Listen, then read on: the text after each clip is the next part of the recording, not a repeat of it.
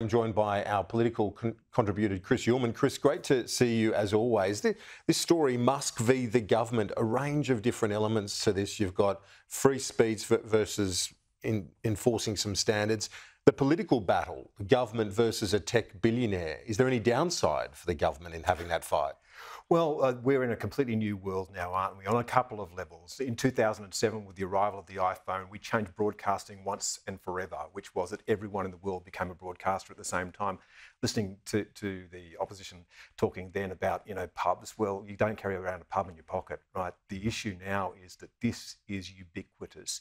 And we're also facing tech titans that have market capitalisation, which is larger than most countries. So you think about a company like Apple, its market capitalisation is $2.5 trillion. Australia's GDP is 1.7.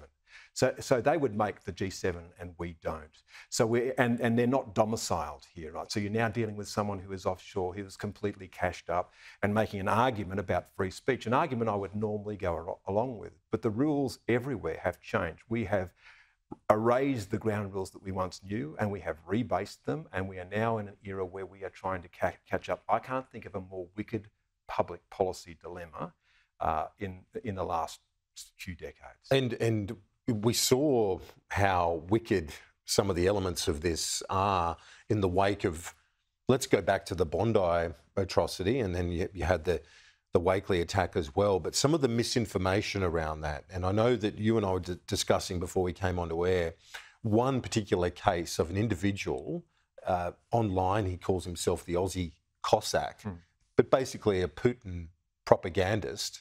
Yep. And he is domiciled in the Russian consulate right now. In Sydney, hiding from the police. Hiding from the police and just throwing out misinformation. Yeah, and think about this. So that on the night of the Bondi stabbing, this guy, Simeon Boykov, who goes by the name, his Twitter handle is Aussie Cossack, is sitting, hiding from the police on an assault charge in the Russian consulate in Sydney, when at around about 11 p.m, he puts out a tweet retweeting that a Jewish student called Benjamin Cohen was suspect. And now it was an anti-Semitic tweet. It was a lie. It was deliberate. He got 400,000 views of that, and that rolls on to the point where Channel 7 rebroadcasts it. Now, that is an act of information warfare. It must be at least condoned by the Russian government, otherwise they would punt him into the street. You honestly believe that they don't know what he's doing in there?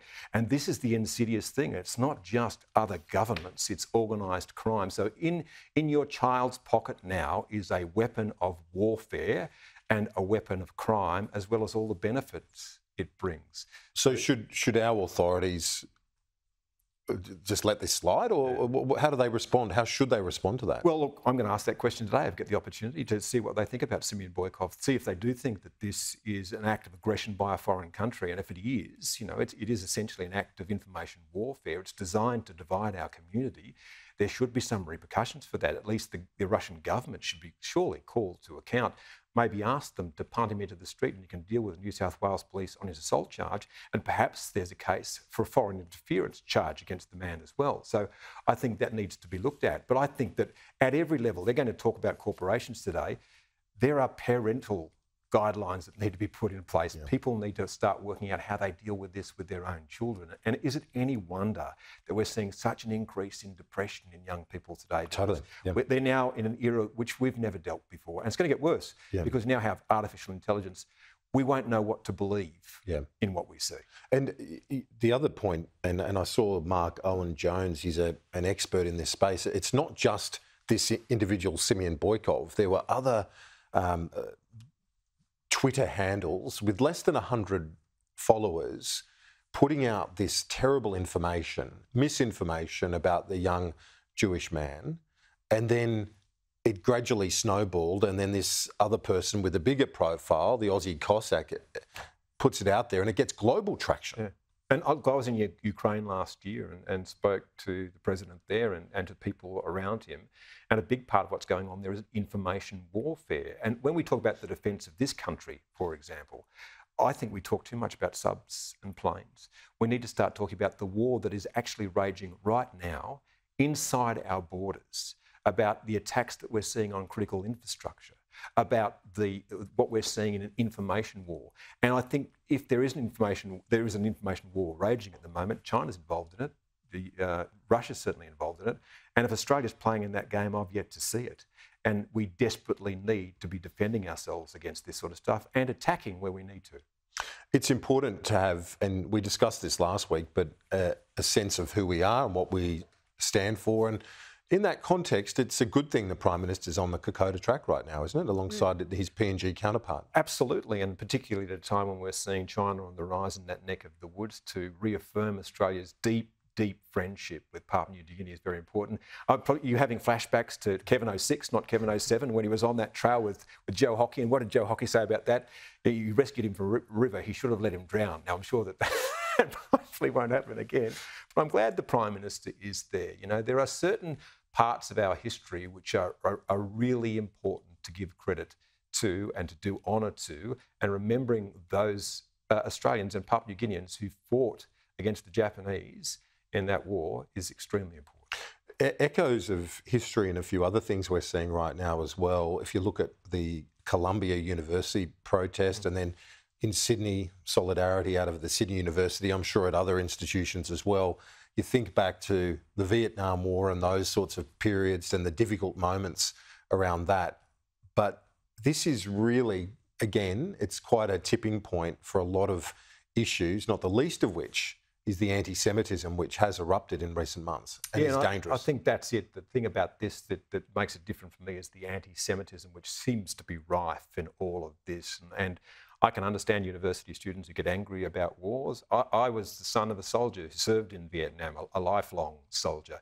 And I remember vividly the moratoriums when we moved to South Australia in the 1970s. There was some really serious violence too. The moratoriums are mostly peaceful, but some big university riots at the time. And don't forget Kent State in the United States, where students were actually shot by the National Guard there. So, you know, we've seen violence on university campuses before. It seems to me, though, that some of these students make strange bedfellows with Hamas. I can understand the grief that they would have about the war that we're seeing rage at the moment. I think there'll be a reckoning with the Israeli government at some stage. Benjamin Netanyahu was asleep at the wheel when that happened, and the intelligence head has since resigned. So, you know, there will be a reckoning there. But I think the students should really go and have a long, hard look at Hamas and wonder whether or not they should be throwing their lot in with that crowd. Indeed, when you look at, we talk about all sorts of issues, whether it be issues relating to the gay community or whatever else, or the treatment of women. Exactly, you look at Hamas a bit closer and see how they treat people in terms of, and also look at Israel a bit more closely. Many secular Jews and those who are not hardliners, those in the kibbutz who were attacked on October 7. These are people who are not the sort of individuals who'd be saying just kill every civilian. Yeah, and look, and again, over time you see the change in the stance of political parties. Now, you know, I'm old enough again to remember that when the Labor Party was a huge supporter of the State of Israel, Doc Evatt was responsible essentially for the committee that set up the partition there, and Australia was the first country in the world to vote for it. So, you know, the first two countries abstained. So, you know, it is a long road that they have been on, and now they find themselves caught between their own base, between the Greens, and some electoral realities. So the Labor Party at the moment is bouncing from one foot to the other on this particular issue, and the problem that you've got there is that if you don't know where to stand, you stand for nothing. Yeah, indeed. And finally, I'll let you go in a minute, but the CPI out today, this is where a lot of our political battle's going to be, the economy, the budget, and rates, the trajectory of those rates over coming months. Yeah, and the short-term problem for Jim Chalmers is inflation. Obviously, if he pours more fuel onto the fire of the economy, then it'll burn hard at the time that the Reserve Bank is trying to dampen the economy. So he can't push too hard. Don't forget that, you know, he wants interest rates to come down before the next election. The Australian electoral cycle is short, so the first interest rate cut might not come until maybe March, April, May next year. Starts to get very close to the next election. So he'll be worried about making sure that interest rates don't go up before then. Indeed, that is cutting it fine. Chris Uhlmann, great to chat. We'll see you next week. Take care.